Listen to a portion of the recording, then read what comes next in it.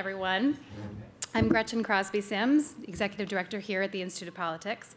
We are pleased to welcome Alex Wagner to campus this evening, and we're looking forward to her discussion with Dr. Gina Samuels. Her book, Future Face, is available for sale, and she will be signing copies after the program. I want to mention a few upcoming events. Next Tuesday, we have Assistant Secretary of Defense Randall Shriver, who will be giving us a really interesting inside view of the Trump administration's foreign policy on India, North Korea, and China. Wednesday at lunch, we will be hosting a few recent IOP alumni for a students-only conversation about their work on the campaign trail in 2018. Wednesday evening, we have Julian Castro, former Secretary of Housing and Urban Development, who will be discussing the future of the Democratic Party. You can find out more about these and all of our events on our website at politics.uchicago.edu. We will have audience questions after the conversation. Please, during the conversation, please make a note of anything you want to ask about. We're going to have a microphone that's going to be in the center aisle. We remind you that we give the first 3 questions to students and that a question ends in a question mark. Ask you please to put your phones on silent, and the restrooms are downstairs if you need them. Here to formally introduce our speaker is Riddhi Sangam. Riddhi is a 4th year from Saratoga, California, studying economics. During her time at the IOP, she's been involved with both the Women in Public Service program and The Gate, the IOP's political journal. This year, she serves as The Gate's managing editor. Please join me in welcoming her to the podium.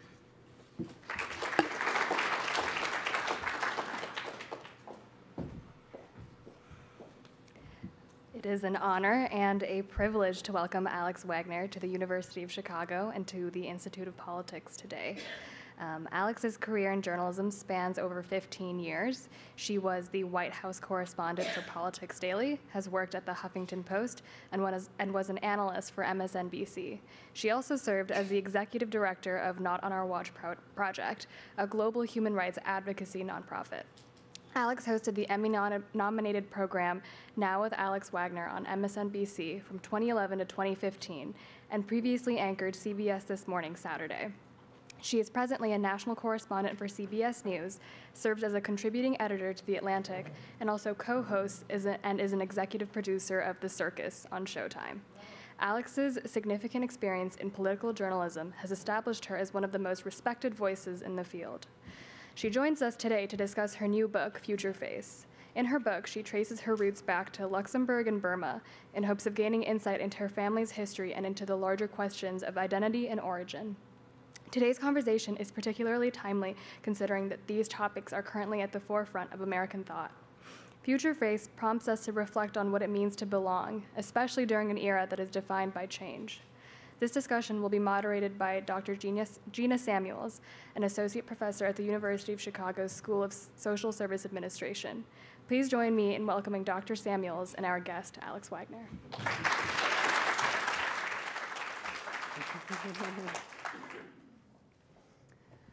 So, Alex, welcome. Thank you. It's a thrill to be here. It's always a thrill to be in Chicago, and it's a particularly selfish thrill that I am here before my husband, who went to U of C and also has a book. So I consider this a huge win for my side of the family, even though I'm so happy to have my husband's family here in the audience. Welcome, husband's family.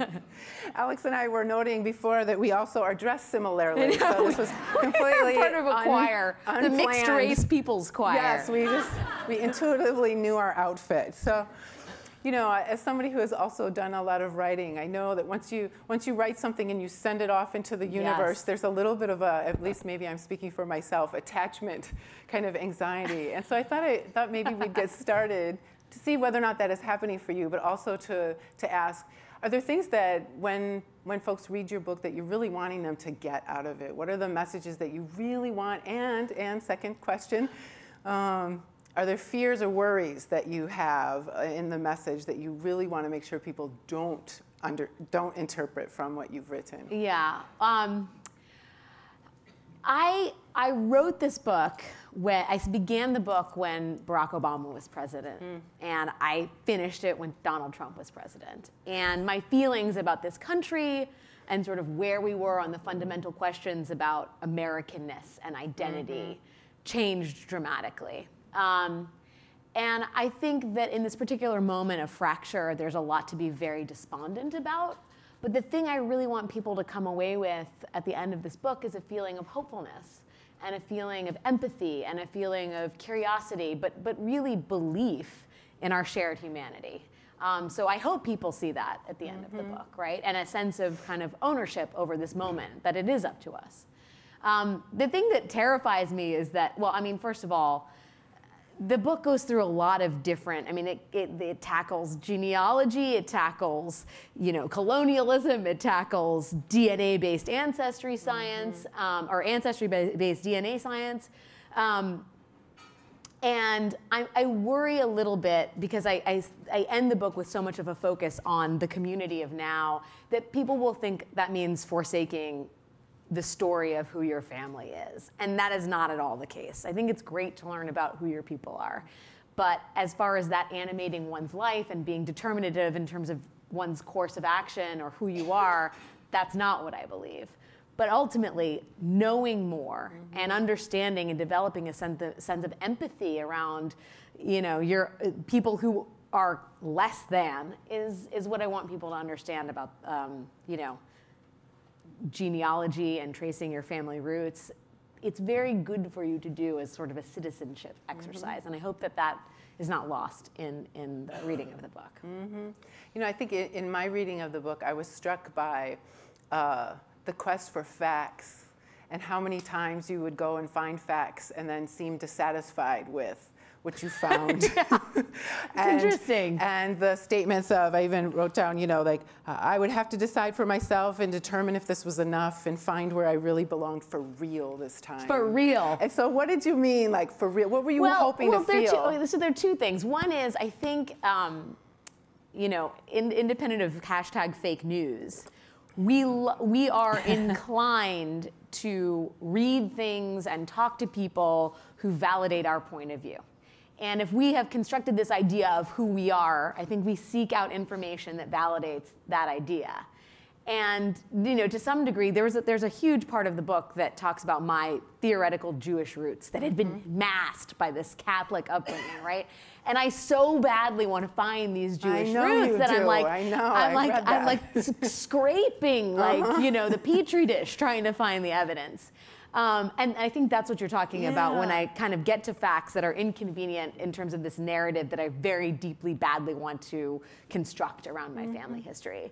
But then there's another piece of it, which goes to the quote that you just read, which is, when you look at history, sometimes you run into dead ends. When you're trying to unravel mysteries, sometimes you don't find the answer.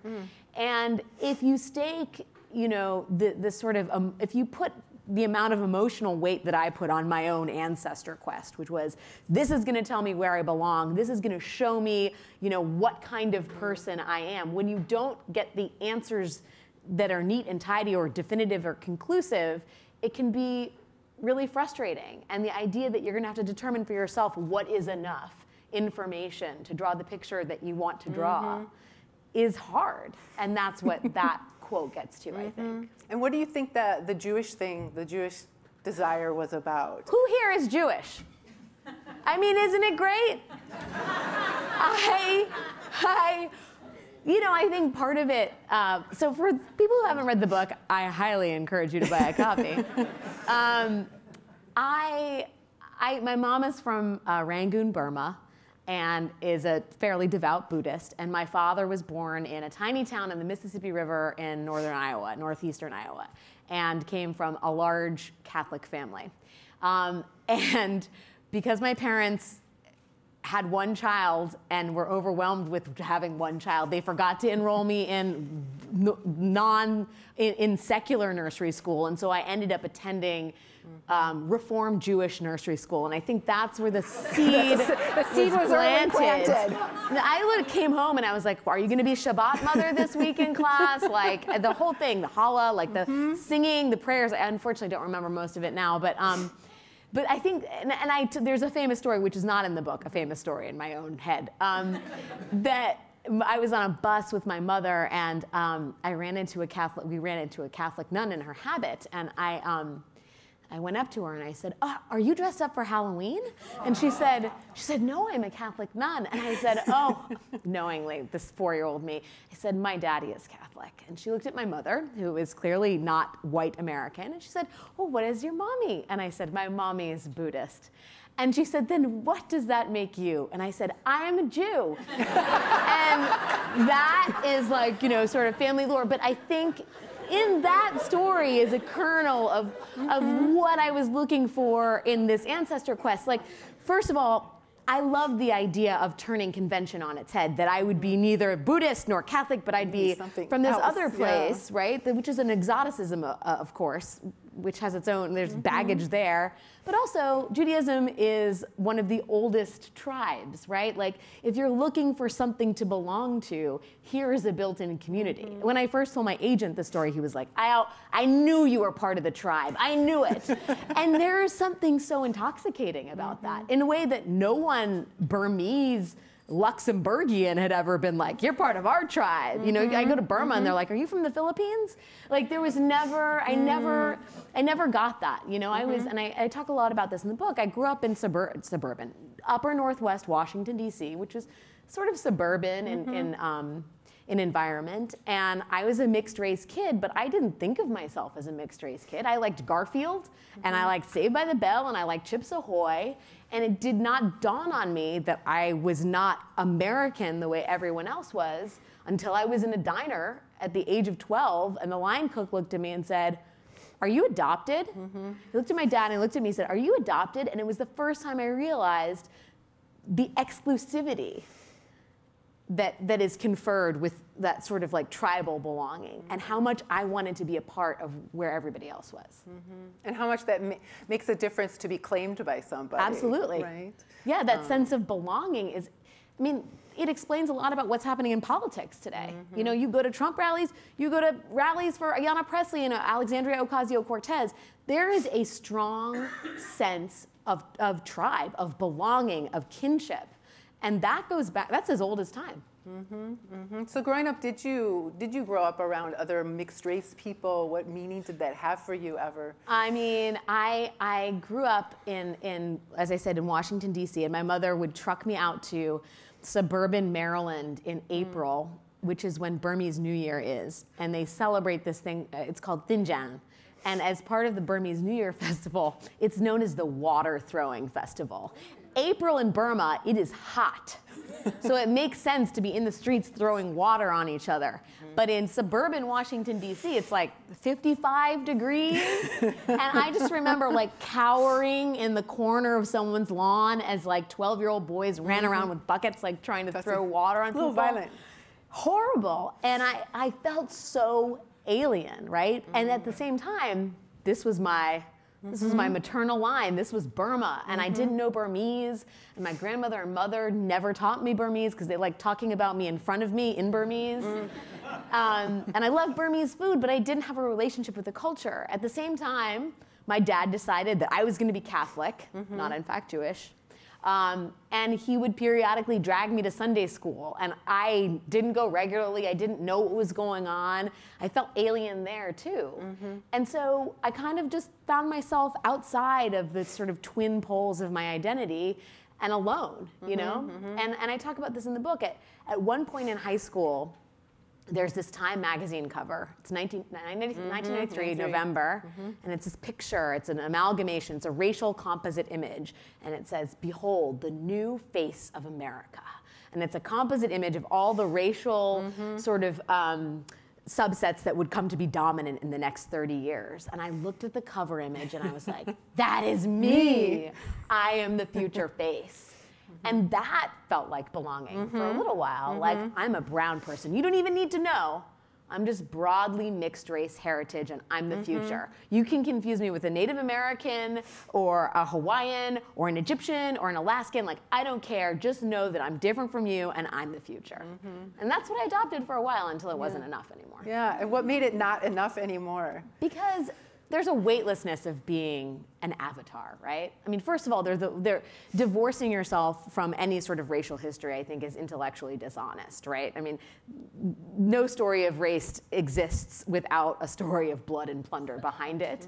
But also, there is no grounding, sort of sustaining part of an identity that's basically just a made-up box. Right? And I think we have come to realize that as well in terms of multiculturalism. Like, there is a sort of ecosystem in which we live together as brown people, but don't shortchange our individual identities and stories. And that came to me later on and was actually the beginning of this book. It's like, okay, I'm not just broadly mixed race. I am a person with these two stories behind me, and I don't know those stories. So the book is about setting off to find the truth behind those stories. And so in your setting off for truth, what most surprised you in that journey? Of all of it? Of all of it. Oh my Lord. Doesn't have to be one thing. I think I would say two things, because there's one surprising thing on both sides. There's surprising stuff on both sides, but my mom and grandmother came from Burma, and you know, Burma in their recollections was like this impossibly romantic place where it's like, you know, they were like tootling around beautiful old colonial era buildings in like the first Dodge motor car to hit the Rangoon streets. And my mother would walk to school carrying a palm leaf as an umbrella and smelling almond blossoms on her way to work or way to school. And just like romantic images that seemed like Narnia to me, right?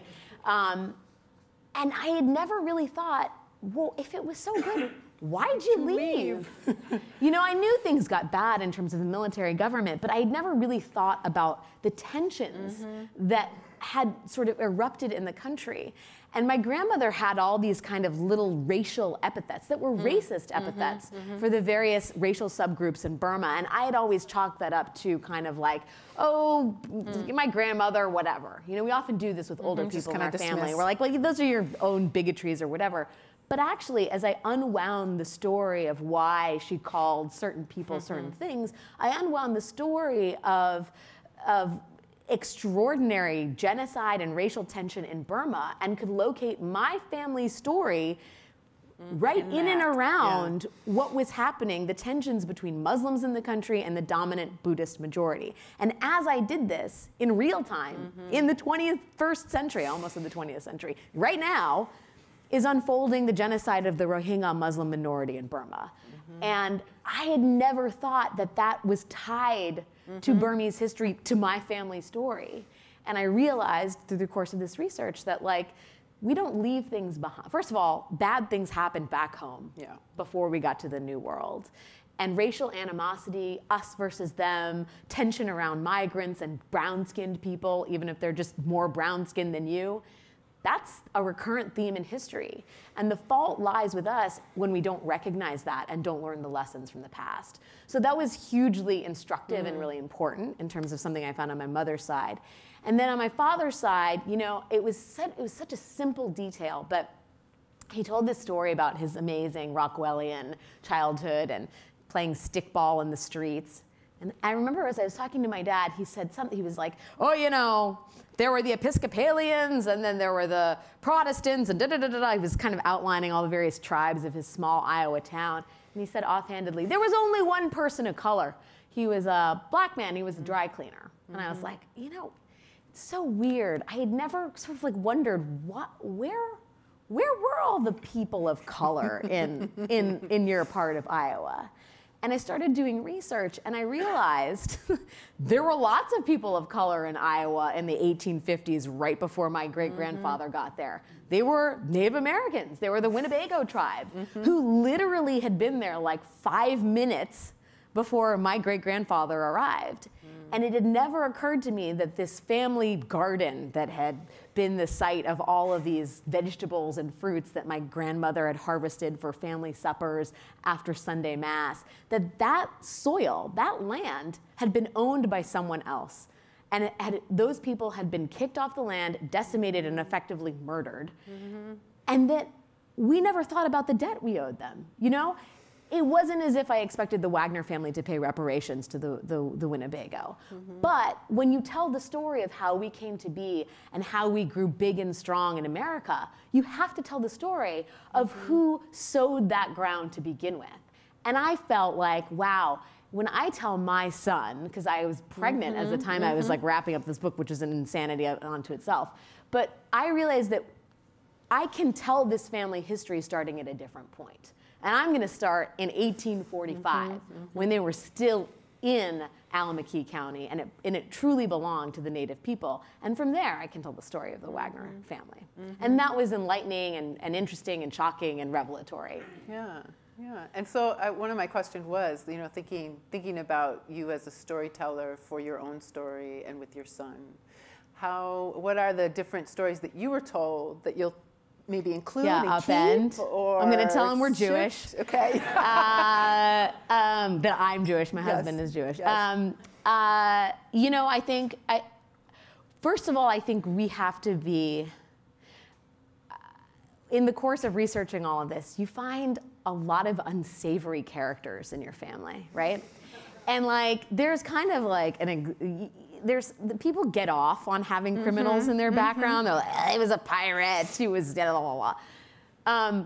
But I actually think if you draw a specific picture for your children of people who made bad decisions and were complicated people and maybe had compromised morals, it's important because in the present day, there are a lot of people in this world who have compromised morals and are unsavory characters, and yet they're an important part of our lives. They're an important part of our democracy. They're Americans too. I mean, and one of the things that all of this research did was, I mean, I developed a sense of empathy.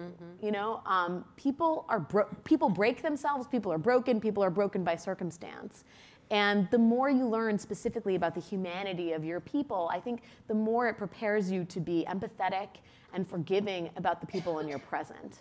And so I think, you know, when I tell the story of our great, you know, my son's size great-great-grandparents, I'm going to talk about the bad stuff, not in a romantic way, but in a real way. You know, like, oh, we were responsible for economic calamity in Burma. A lot of people lost a lot of money because of bad decisions that we made, or us looking the wrong way, or not doing our jobs right.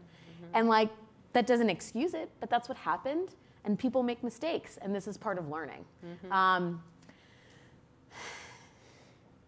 You know, I'll also say, like, I want him to know all of this stuff, but then I think the important thing, because this is the thing I came away with at the end of the book, is to understand that, like, he is more than the sum of his history, right?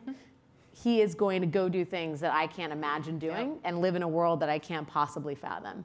And I want him to always, as grounded as I want him to be in the history, I also want him to feel free about the future and the present. So I think that that's like a very careful balance in terms of, you know, as a parent, how I synthesize everything that I learned in the book. And leave spaces open for him to imagine. Yeah, absolutely. Else. Yeah. Huge. Imagine something that's completely different. I mean, one thing we know definitively about our time on this thin part of the Earth's crust as Homo sapiens is that we are bound for travel and change. I mean, that's what makes us Americans. That's what makes us Homo sapiens. We all started in one place. We've moved to different parts of the globe. We're getting closer together through trade and marriage and globalization and FedEx. And, and Amazon Prime. And we're becoming more similar, but we move and we change and we grow. And those are almost the immutable constants about human life. You know, one of the things along that line that I talk with my students about is as we individually change and grow, not everybody changes and grows with us in our families. True story. So I'm curious about how, as you've done this journey, how have other family members responded to your quest for the truth? And This is a good question, Doc. yeah. Just curious. My mother wants everyone to know that she thinks I am being overly harsh about her racist attitudes towards the Chinese. Noted. So I'm telling you all, Duly noted. My mother believes that I have been unduly harsh about her, what I term racist attitudes towards the Chinese. Not everyone is happy with the book, you know? But as a testament, I mean, I don't want to, there's some spoilers. Some people did not live to see the end of this book who are featured prominently in the book, so I never got their takes. But my mom, who is centrally located in the plot line and has, there are plenty of unsavory things in there. It's a testament to her and her resilience and her curiosity about the world that she thinks it's a great book. And she, is angry about certain parts of it, but she's really happy that we laid out our Burmese bigotries because she thinks many Burmese people need to reconcile their bigotries, And I think she's one of those people that wishes she could be a better person, even if she succumbs to some of her worst instincts sometimes, right? Yeah. Which is a step towards progress. I think parts of my family are really happy I did the research, especially my dad's side, because so much of it had been shrouded in mystery, and it's work. I mean, I was on internet chat rooms in Belgium, who wants to do that on a Saturday night? Absolutely no one.18 some of you do. Yeah, really. On second thought, maybe. Yeah. I mean, I went to the archives in Luxembourg City and was looking through 18th century birth certificates. It is detective work, and it is hard, and it is mind-numbing sometimes. So they were happy. But then my uncle refuses to read the book because he read one chapter about my grandmother, and he was like, I'm not reading this. This is garbage. I knew her. She wasn't like that. How dare you? And I fully respect that. Part of one thing I tried to be in the book is honest but fair. And I think, again, you can read this book and come away understanding the tenderness I still feel for the most complicated elements in my family, I mean, that's family, right? They do dumb, awful shit and say dumb, awful shit sometimes, but they're still your family, and sometimes you can still find a way to love them. So, I mean, I don't think you never lose the sight of the love in the book, I hope. I think so. I would agree. So what did you learn about belonging? It's a big theme throughout the book. It's part of why you began the journey, I think. Yeah. And where are you at with how you would explain to people how belonging. You get it? The how answer, do you get it? Yeah. Well, I mean, so I was looking in the rearview mirror for a sense of belonging, right? A sense of a mystical tribe of elders, as I call them in the book, who are going to confer upon me this irrefutable membership in some cosmic tribe. And it happened really happened when I was in Esch, Luxembourg. And there are some white places in the country. That is the whitest place I have ever been. Yes. Okay. People walk around in polo shirts, with their collars popped, just that's what they do. That. It was crazy, right? And I felt so alien. I was like, this place has nothing to do with me. I'm not this. This is I'm here. But ancestral tourism is a whole industry. People, and legit, I mean, people will go back to Ghana, to the areas where the slave ships first launched from, and they feel something when they put foot to soil, right? I did not feel any of that when I got to Luxembourg City and Esch, Luxembourg. But I found myself after, I was traipsing around trying to find a family home that had long since been destroyed. And I ended up in a doner kebab shop, which was the only other brown folks in town, or the people that didn't belong. And I was like, God, I'm so glad I found this kebab shop. And all kebab shops have the same hero poster with the woman and the lamb on the spit. And I was like, I'm home. And I realized, I belong in a place where there are all kinds of different people. And I got back to New York City and I was riding the subway, and there's if you get on the subway late night enough, this used to happen in my 20s when I rode the subway more late at night, but you could get on cars where everybody is kind of sleeping because they're drunk or they're tired or whatever. But it's this magical moment when you feel oh man, this is my tribe. This is this cacophonous, insane place, which is not limited to New York City. It could be Delhi, it could be Detroit, it could be Chicago. But this, and it's not just about a liberal enclave, but this place full of change and mess and anger and emotion and all kinds of different people coming and just fighting to survive because they believe in this thing and they just want to be here. That's my community. And it occurred to me that it's not in the past. And we so badly, I think in America, particularly in this moment, want to go back to this halcyon past that maybe didn't even really exist because that's when things were better. This time is our time on this planet. This is what we got. I mean, I would like to believe in a hereafter, but we don't have any definitive proof that exists. And you can believe in that spiritually, but as a practical matter, like, this is our time and these are the people we've been given. And it really, at the end of the day, I thought, I belong to all of these people. They belong to me. We're in it together, and this is the community that I'm a part of, and this is what I'm going to invest in. And I really feel like ever since I've written the book, I am much more engaged in relationships, strangers, you know, the normal, like, observant of the random assortment of characters that cross my visual radar every day, because that's, you know, when you die, those are the images that are going to pass across your eyelids. Well, and I'm struck with what you said before about how moving it was for you, for people to reach out to you and say you belong, even when there was no necessarily facts to ground that the feeling of relationality and belonging is in the soul and not cellular. Yeah. And it's relational.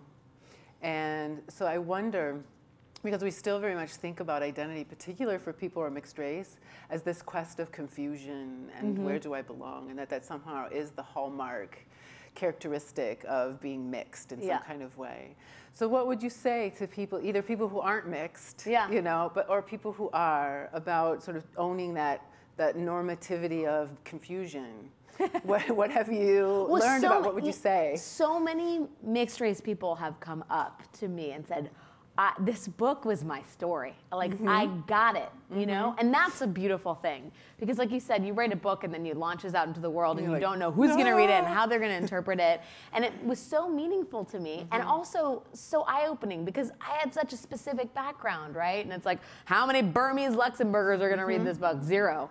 And like, it isn't Burmese. Like, there's such common universal themes of searching and loss and, you know, desire, right? That are common, but to everybody. And I think at the same time, there are tons of white Americans that have come up to me and been like, I've been trying to find my people too. I mean, this is our human struggle, is to find the place where we belong, right? And at the same time, reconcile that with this search for change and evolution and this drive to new frontiers, right?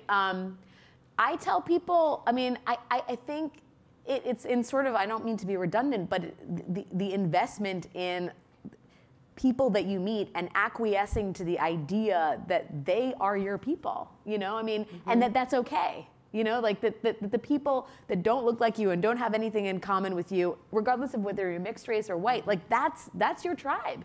And to embrace that. That doesn't have to be your only tribe, but insofar as you're looking for, you know, that immediate sense of belonging, once you relent to that, it's incredibly empowering.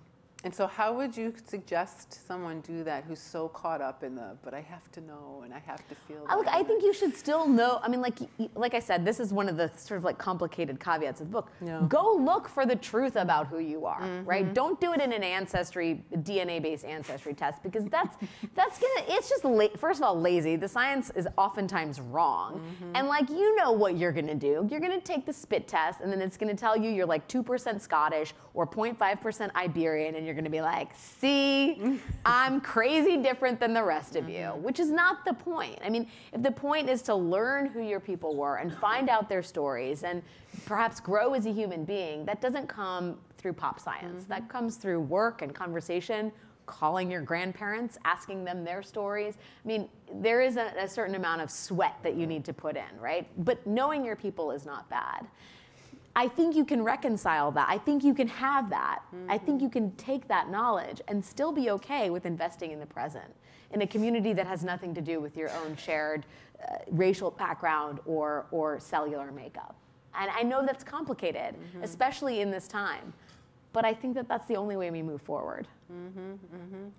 So if you think about kind of moving forward in such a moment in time when tribe is political, and political is racial and class, and what's the message to society for folks who simultaneously find meaning in sort of looking inward? Yeah, I mean, this is really hard. I really kind of wish Barack Obama was still president when I finished this book, because it would have made all the lesson making a lot easier. it's really, look, it is not without its challenges, right? I mean, at this moment, American politics isn't just about, it is so deeply emotional, the split between the two halves of our country, that to suggest like, oh, see them as human beings and fellow Americans feels like some Pollyanna-ish, like ridiculous proposition.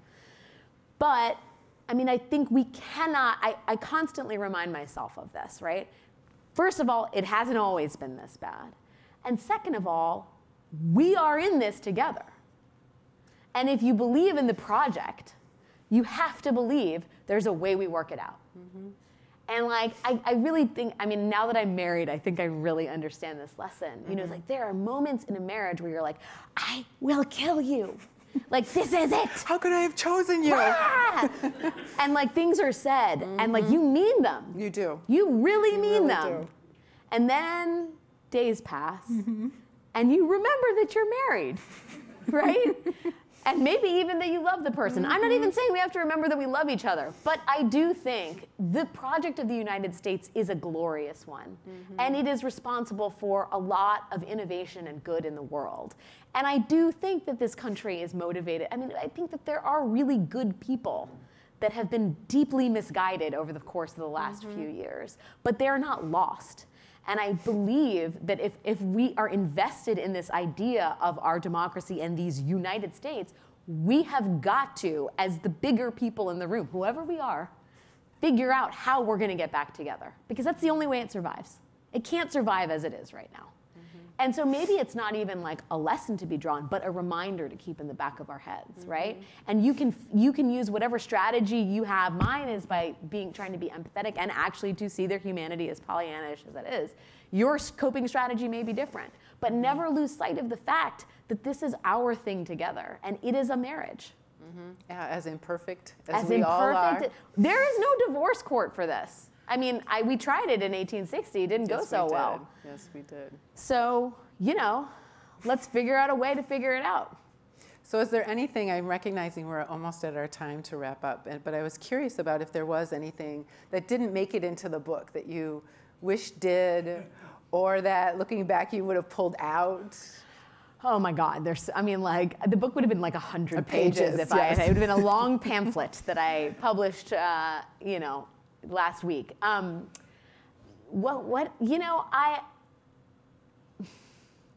I wish I had had more time with my dad in particular to explore some of the implications of what I found. And I wish I didn't actually get that time, but I wish if I had to rewrite the book, I mean, it was left out because it never existed, but that is something I really regret. And I would tell everybody in this audience, this is like such a tedious hallmark thing to say, but like, call your people. Yeah. It is so underrated. Nobody does it anymore. People do it on holidays. People write emails. Have a conversation with the eldest people in your family. Record it. You will never get that time again, and you will never regret having done that. And I wish I had been able to do more of that in my research. I wish I had more of that in the book. What do you imagine your dad would say? You know, he was a very complicated person and very resistant to some of the theories that I was pursuing. Emerging throughout. And that was a really good sounding, you know, the white immigrant origin story. It's he strong. really encapsulated, he really was an avatar of that in a way that I didn't fully realize until I really got into it with him. What was the question? What would you have said? I think I would have grilled him more about his sense of nationalism, which was a liberal sense of nationalism, but a very specific, you know, in another like world in the Twilight Zone, he could have been one of those Midwest Democrats that flipped to Trump. He never ever would have, but you could see. I can see how some of that nationalism would have swung, you know, would have been intoxicating to sort of like him in a certain way. So I would have grilled him more. I grilled him more on that. I would have grilled my dad more. And I think I would have tried to understand better how and why he made emotionally the choices that he made to be the kind of person he wanted to be and think the certain things he wanted to about this country. And what would he have thought about your Jewish theory? He would have, I mean, he did not like it. He didn't. He couldn't handle it. You know, he was so grounded in this particular strain of Catholic democratic politics that is animating, it continues to be in American life. And to suggest that he was Jewish was like, no way. It's too far. It's too far. And look, I mean, I never grew up with the compass points that he did. And they were very clearly outlined in his life. And I can understand how completely upending it would have been to suggest that he was something else, right? Like, and I sort of understand the resistance. Right, I'm a different human. But I would have wanted to probe more about why. Yes, and any of you who read the book knows that is a key feature of Alex. Yes, probing. You're a true prober. A prober. You're a completely true prober. So I'm sensitive to time, and I realize we've got like 2 minutes, but I'm okay with also turning it over to students if you have some questions. Hi, thank you so much for coming.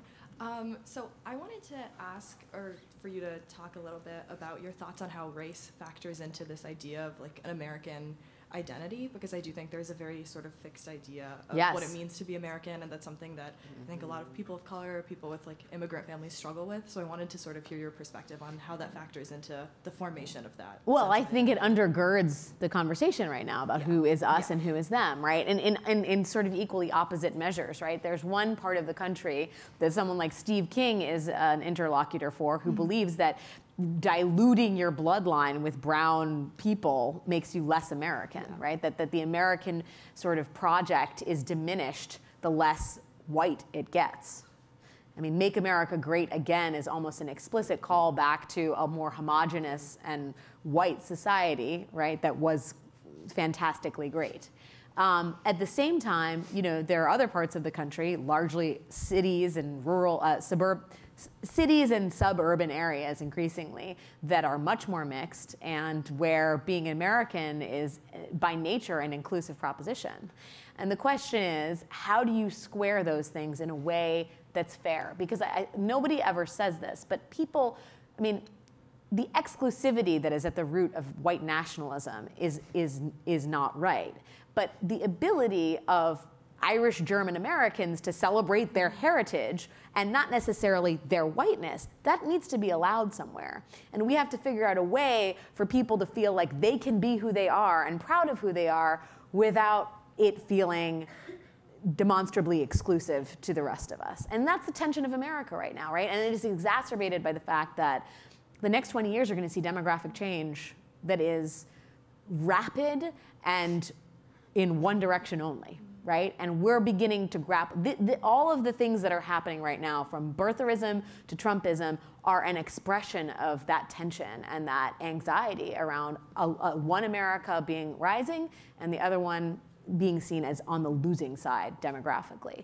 And I do think it's up to those with more power and better education and more resilient communities to and it's not fair, but it is up to them to figure out the inclusive dialogue and how to lead that. Thank you.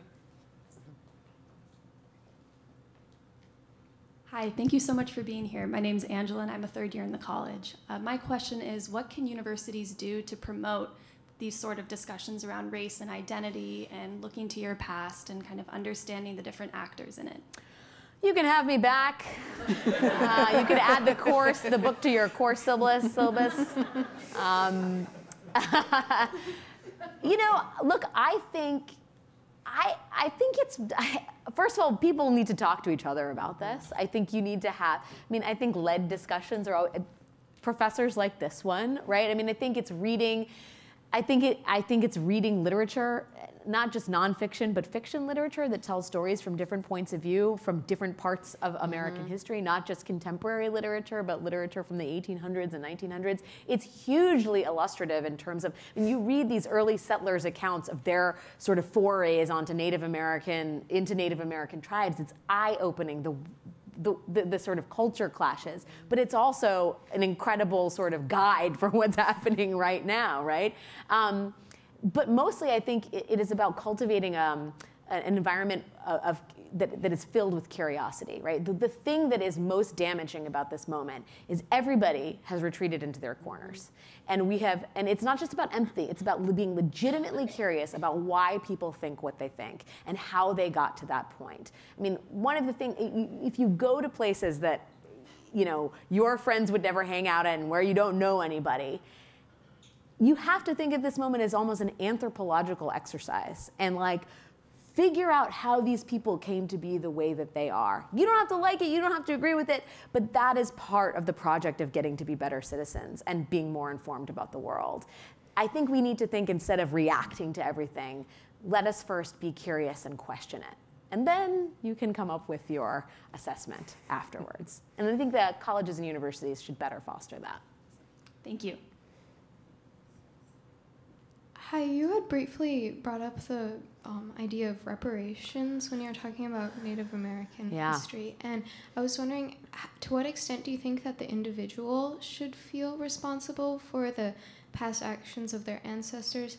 And as a society, how should we think of the past actions of our country as it used to be? That's just a light question to just round out the student question. It's a very good question. Thank you for asking it. I wish you could answer it as well and take it off my plate. Look, I think, financially, it is unrealistic to imagine, for example, that the Wagners of Lansing, Iowa, are going to pay reparations to the Winnebago. I think we are indebted to the people that we have mistreated or cheated or taken things from by being honest about what happened, presenting a full accounting of what happened, and telling that story over and over again so that it doesn't keep happening, right? I mean, I think being upfront, being honest about sins, because that's really what they were, is the first step to making sure that stuff never happens again, but also it is part of the apology, if you will, right? That is, I think, a fair one to ask of this contemporary generation. Ta-Nehisi Coates, who is someone that I work with at The Atlantic and who I did some book events with, is probably the most brilliant thinker on all of this. And he is, I think you have to also consider different experiences require different handling. And the sort of trauma and the plunder of the Black community, I don't think is something that ended after slavery. It has taken on a different form, and it perhaps a less deadly form in some ways, although not deadly. And I think the way we talk about how to reconcile that debt is different than we talk about how to reconcile the debt that we have with Japanese Americans, for example, right? They're all debts, and it's all bad. But some of it is more ongoing than others. Hi, my name's Kenny. I'm a local resident of the neighborhood. I appreciate your TV commentary. Oh, thanks. But I wanted to ask you, I'm a World War II person, and I know about the history of Burma under the Japanese rule. Yes. And I was curious, did you have any family in the resistance or who were in the Burmese army with the British? Not in the army. My mother was born as bombs were falling on Rangoon. My grandmother they had to evacuate Rangoon, and she was actually born in Telugu, which is right outside of Rangoon. And my grandmother has had a fierce animosity towards the Japanese that it's never reconciled, I think, for some obvious reasons. We were one of those upper class families that was involved in the government, but not in the military. And once the military took over, once there was a coup in the 1960s, they were decidedly not our people and looked to sort of punish the Burmese elite, the cosmopolitan elite. And they were really the driving force behind why my family left under cover of night in 1963. So we don't have any relations to them, and certainly not the modern day iteration of the Burmese military, which is responsible for some of the most heinous genocidal crimes in the world. Thank you. Hi, my name is Ellen. I'd like to, as a full-blooded Ashkenazic Jew, I'd like to welcome you to the tribe anytime. I've been waiting for you, Alex. Given that the host of this event is the Institute of Politics, I wanted to ask you a political question around identity, and that is around Elizabeth Warren and her Native American claims and the genetic testing and, the Trump response and so on and so forth. I just find that really distasteful, but also compelling. Yeah, well, I mean, the back and forth between, if you find the back and forth between Trump and Elizabeth Warren compelling, wait till 2020. Because that's what that all was, basically. I will say, just politically, strategically, I thought the Warren team bungled the release of that spectacularly. The fact that they didn't consult with any tribal leaders before they did this, it was just like, this is not a good indicator for how well run this campaign is at present. It's, of course, not an official campaign. I don't even, honestly, I don't know what to say except that from a science perspective, the testing for Native American blood is a very contested part of ancestry-based DNA science. The scientists in these labs tell me they can tell you definitively whether you are Sioux, whether you are Iroquois, what have you.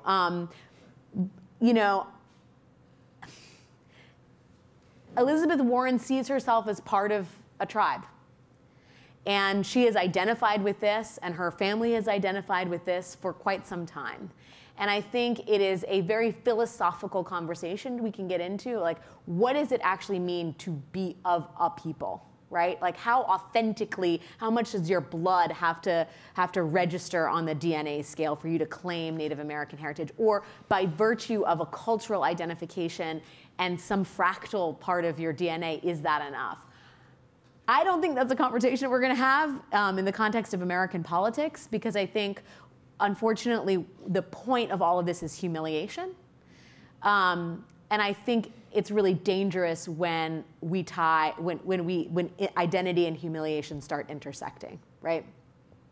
People shouldn't be made fun of because of what they think they are. Donald Trump thinks he's one thing, and a lot of people don't think he's that. And I fear for the way this topic of identity, who belongs here, who belongs and who doesn't, has been polarized and politicized, and I fear that it's going to get even worse in the coming years if the midterm elections and the strategy coming out of the White House relating to, for example, a caravan of migrants seeking refuge in the United States, if we're going to weaponize this. But I would expect that we're going to hear a lot more about controversies like this in the coming years.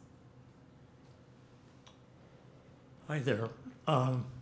Now that you've told your story, I was wondering if your reporter's instincts will drive you to ferret out other people who have interesting stories like that.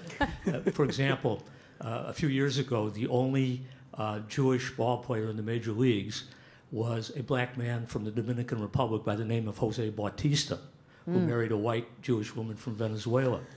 We currently have a very good ball player playing for the Chicago Bears, a black man by the name of Tariq Cohen, who has no idea how the family got that name. So there are a lot of interesting stories. I wonder if you I might sense a follow up. baseball theme here.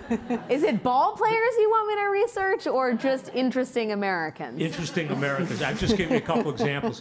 Just by way of an example. Full disclosure, I write part-time for a sports magazine. Okay. I got you. My husband is a former baseball player, so I'm sure he would be very interested in this line of I'm investigation. sorry, your husband's name is? Sam Cass. Ah, okay. Yeah. Not a professional ball player, to his chagrin, but baseball figures prominently in our household. I think less than doing genealogical research about people, what I am interested in is how people's families and how their histories make them and shape them and make them into the people they are. Our president is a great example of that. His family story is incredibly illustrative in terms of the man he's become today. And I think, it doesn't have to be determinative, but I think it is absolutely enlightening to know the environment that created the people who are making our laws and who are leading the country and changing conversation. So, I think it has offered me perspective, if not exactly marching orders for my next stories. Thank you. You're welcome.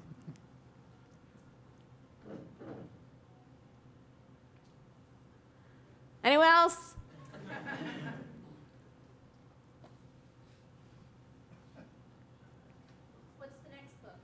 Oh, there will be no next book. No, there are many projects afoot, but as yet there is no book planned as yet. Though this book does come out in paperback next year, and I highly encourage everyone to get a copy of it.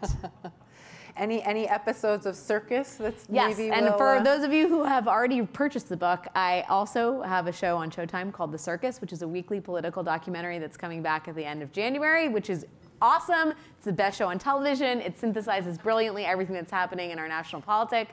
And I'm on CBS News, and I write for The Atlantic and host their weekly podcast, Radio Atlantic. So you can, if you are not bored of me by the end of this evening, there are many other projects that I'm participating in.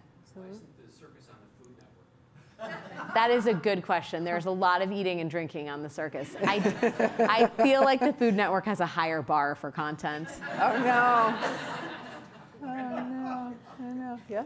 Good? Ready? Okay. Well, thank you, everyone, for coming this evening. Thank you, guys. Thank you.